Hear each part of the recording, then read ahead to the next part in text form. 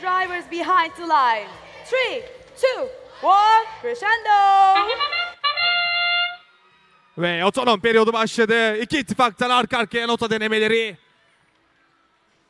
Starting this match in the Red Alliance, number 46-13 is sitting in the first seed of the regional. And opposing them, Binary Bolts are at the third rank for overall in AG Robotics. 64-56 genel klasmanda 5. sırada.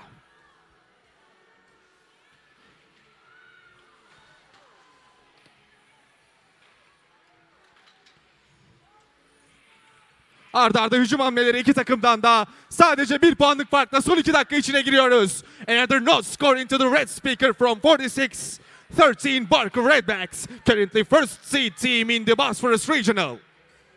Opposing them, the scores are coming from AG Robotics. We still have only 1 point gap among the teams.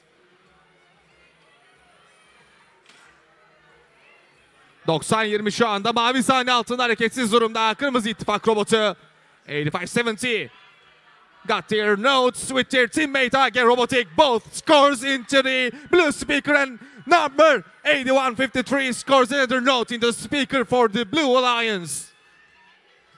Opposing them, Barker Robotics back-to-back offensive scores into the red speaker.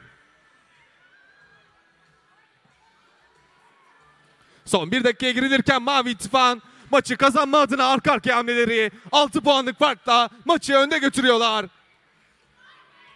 Amfi önünde Barker Robotics 1 puan daha elde etti Kırmızı İttifak adına. 3 potential robots and teams in this match. Potential captain candidates for the Bosphorus Regional. Amfi süresi doldu Kırmızı İttifak'ta. Ekstra nota skorları elde edemediler. Son 20 saniye yaklaşıyoruz. 73'e 60'lık Mavi İttifak üstünlüğüyle. And last 20 seconds, here we go. Let's jump up to the stage. Both alliances. Long throws trying to human players for both alliances. Son 2, 1. Ve maç bitti. Barker Robotics kancasını zincire tutturmayı başardı. And the winner is Blue Alliance by score. Blue Alliance 87, Red Alliance 72. Barker Robotics are still protecting their ranking as the first